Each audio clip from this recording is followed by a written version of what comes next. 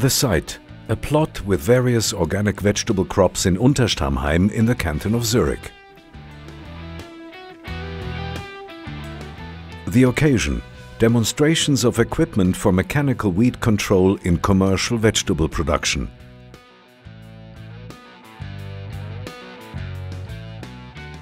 The focus, weed control, between rows and, as a special challenge, within rows.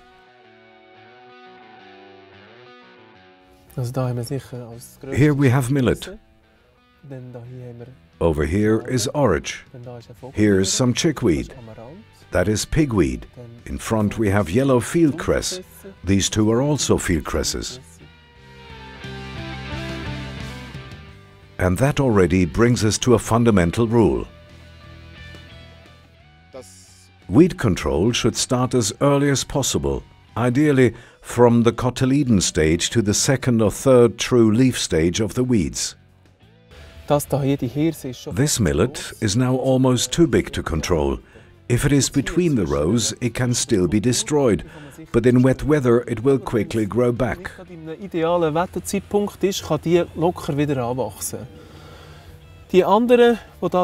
The smaller weeds are ideal for cultivating. But when orage or millet like this is right between the rows, it gets hard to remove it mechanically. The biggest challenge in organic vegetable production is weeding within the rows. There are basically 4 different approaches. The oldest method is hilling, where soil is pushed into the crop rows. The weeds must be buried at least 4 centimeters deep to achieve the desired effect. Harrowing is another option. The entire surface is worked, not just in the rows, but also between the rows. Yet another option is the finger weeder. The plastic fingers of this implement extend into the row from both sides and cultivate. Yet another method for cultivating within the rows is hand hoeing or hand weeding. This is actually the usual way in sown crops. The other option is the available equipment that we have today, like this robovator that can cultivate within the rows, that is, between the plants. 12 different field-tested machines were demonstrated.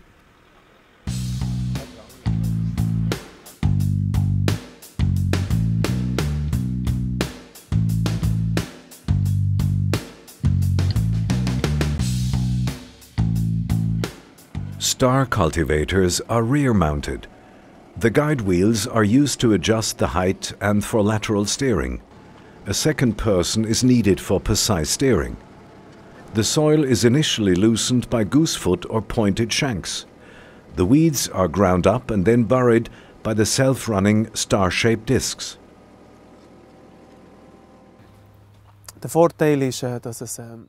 The device works well in nearly all situations, whether the soil is dry or wet.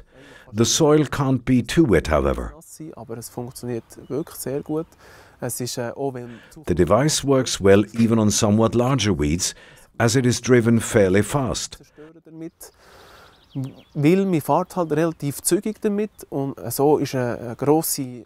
A large volume of soil is moved quickly, thus mixing the weeds and the soil and grinding them up.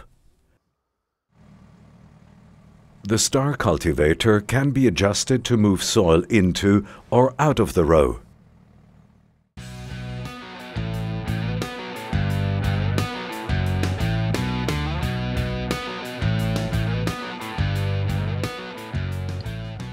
Ridge cultivators originated in the Netherlands and are ideal for sandy soils. The goal is to control the weed at the earliest possible stage by cutting them off just below the soil surface with flat blades. With the ridge cultivator, it is also possible to hill the soil slightly. It is thus a combination device. The ridge cultivator itself is adjustable. When not needed, it can be raised for cultivation only. For hilling, however, it is left in position. The amount of hilling can also be varied. This cultivator is mounted on the Fobromobile, a self-powered lightweight equipment carrier. The chief advantage of this Fobromobile is the open view and the closeness to the implements. The implement can thus be adjusted very precisely and the driver can continuously check how it's working. Even with changeable weather, fieldwork can be resumed quickly thanks to the lightweight construction.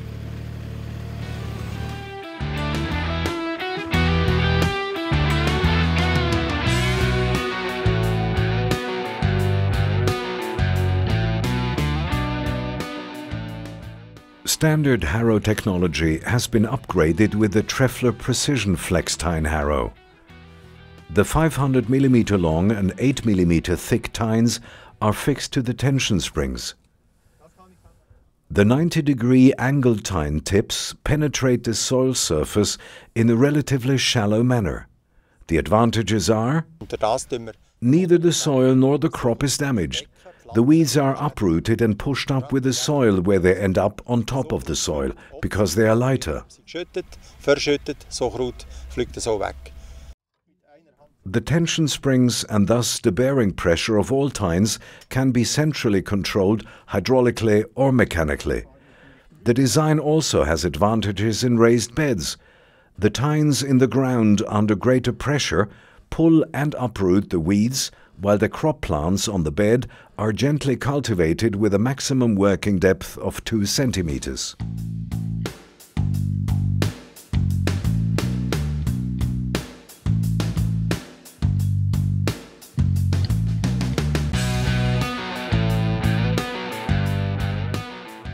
A standard toolbar with a frame and parallelograms on which the implements are attached. The torsion weeder can be combined with a blade cultivator. Torsion weeders are mounted on the individual parallelograms. They have tines like those of a rotary tedder, which converge to form a V and move through the lettuce. Due to the spring tension, the tines open and close as they touch the plants. The lettuce needs to be fairly well established, however. Cultivating only 2 to 3 days after setting would uproot the young plants. This technology is useful for weed control in well-established crops such as beans or lettuce.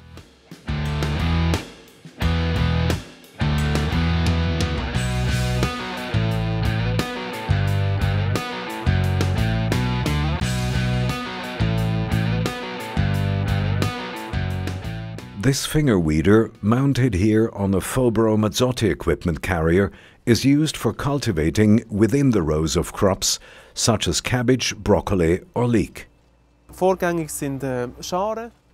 Up front are shanks for loosening the soil and destroying and cutting off the weeds between the rows. These fingers, which engage with each other and which can be set to different intensities, cultivate within the rows. They literally twist the weeds out of the crop.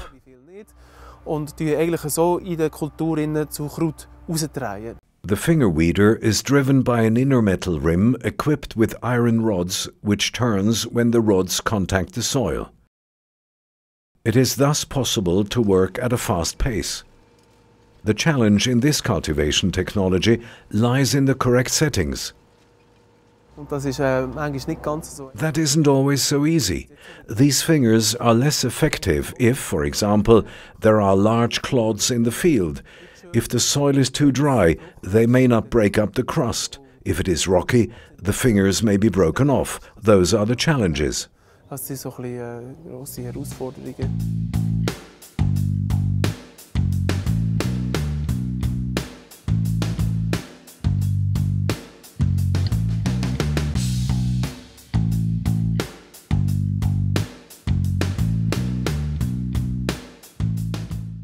Here, the weeds within the lettuce rows are selectively cut from between the individual plants with cultivator blades. Fix-mounted goosefoot shanks weed between the rows. Digital cameras record the position of the lettuce plants in each row. A freely turning wheel equipped with sensors on the back of the implement transmits speed and working depth data. With this information, the computer in the cab digitizes the identification of the crop plants in the rows and converts the data into control signals which cause the cultivator blades to move around the plants. Thanks to the onboard electronics, the height control and sideways steering of the entire implement are fully automatic.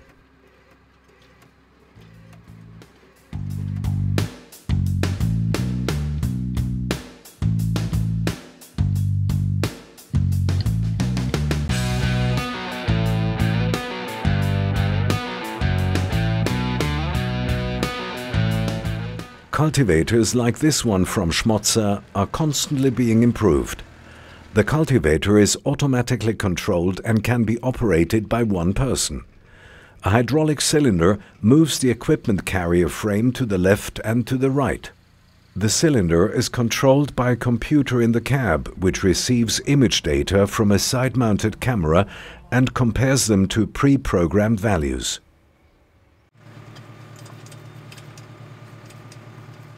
Here it is being used in beans with 50 centimeters row spacing. 3 goosefoot shanks per equipment carrier are mounted on flex tines. Heavy as well as light soils are thus ideally worked. Protective discs and plates divert soil and stones from the crop plants. In combination with finger weeders, weeds within rows can be eliminated.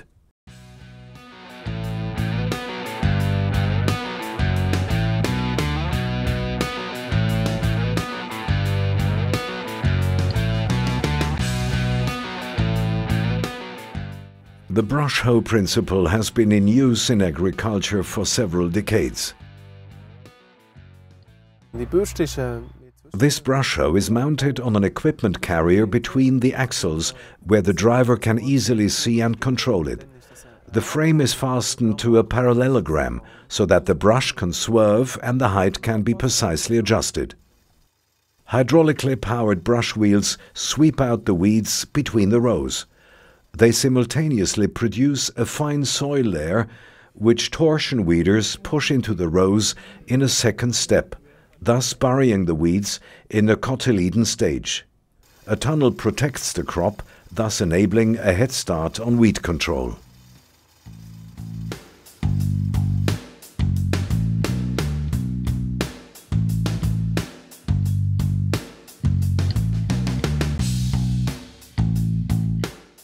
The Kress duo-parallelogramm is used in delicate crops like carrots, onions or herbs. Here too it is necessary to cultivate as close as possible to the crop. Wir nennen es duo-parallelogramm, weil alles zweimal duo. We call it the duo-parallelogramm because everything is double or duo. We have 2 guide wheels. To the left and right of the row we have 2 cultivator blades with discs in front, and for raised beds, side cutters on the rear that cut along the side of the bed.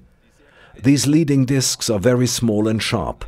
They cut a furrow so that the angled blade behind them does not get clogged. Nicht verstopft. These are the requirements for successful operation. A fine level seed bed is needed. For the type of work we're doing today, the raised beds must have the ideal shape. With irregularly shaped beds, I can't get the ideal setting on my implement. All I can do is work deeper in order to get everything. The result isn't as good. In other words, preparation is just as important as the implement itself.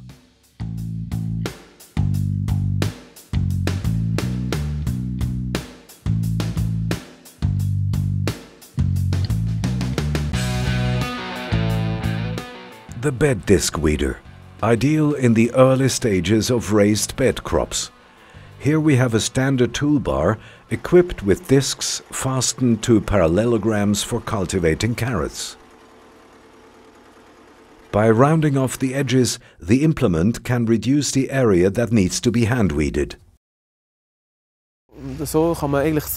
This implement can be driven very close to the carrots, thus leaving very little to weed by hand. Precision steering of the implement and the right weather conditions are required for optimum results. Soil conditions are critical. The implement is less effective if the soil is too cloddy or very dry. In this case, the implement must not be driven too close to the crop, as large clods may be caught up and tear out the carrots. But if the soil is slightly moist and the soil structure just right, the implement is very effective and does a good job.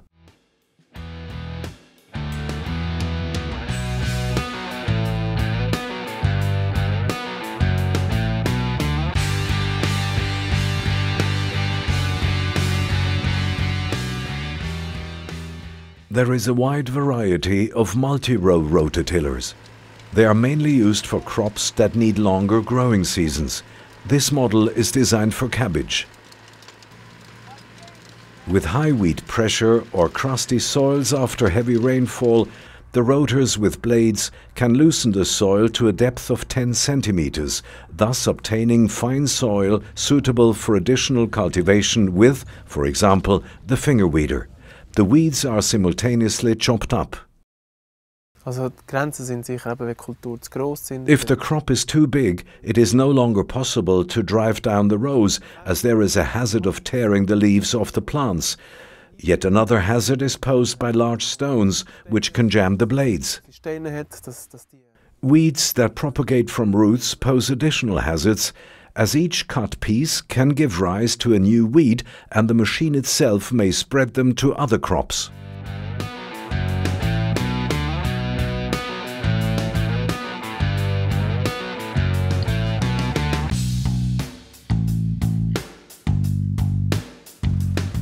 Another important weed control method, the false seed bed, is based on the idea of controlling weeds prior to sowing. The beds are prepared and rototilled about 4 to 6 weeks beforehand. The weeds are allowed to germinate. Then the field is worked with a shallow cultivator to a depth of 2 to 3 centimeters. The emerged weeds are still tender at this stage. The flat blades cut them off below the surface, where they dry out and die. The implement works like this. The machine has flat goosefoot shanks that undercut the soil at a relatively shallow depth of 2 to 3 centimeters. The shanks do not push the soil, so no ridges are formed. The object is to move the soil as little as possible. The weeds are cut off and pushed to the surface, where the roots are exposed and ideally dry out. Some sunshine is needed. With rain, it wouldn't work.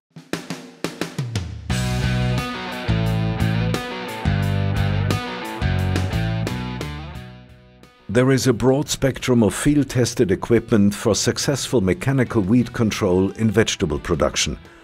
For vegetable production advisor Martin Lichtenhahn, the potential for future improvement lies in finding the ideal combination of devices. When you see this equipment in operation, you think of optimization. How can we improve this equipment and make good tool combinations? For instance, mounting a series of tools on one equipment carrier so that different tasks can be accomplished in a single pass. I believe that this is where the real potential for improvement lies.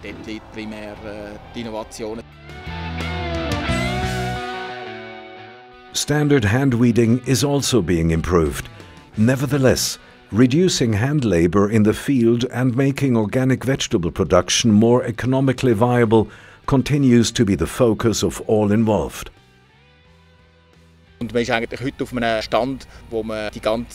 We have made great strides in reducing manual labor substantially, but progress continues. Farmers and research institutions such as Fiebel will work together with the manufacturers to continuously improve the equipment.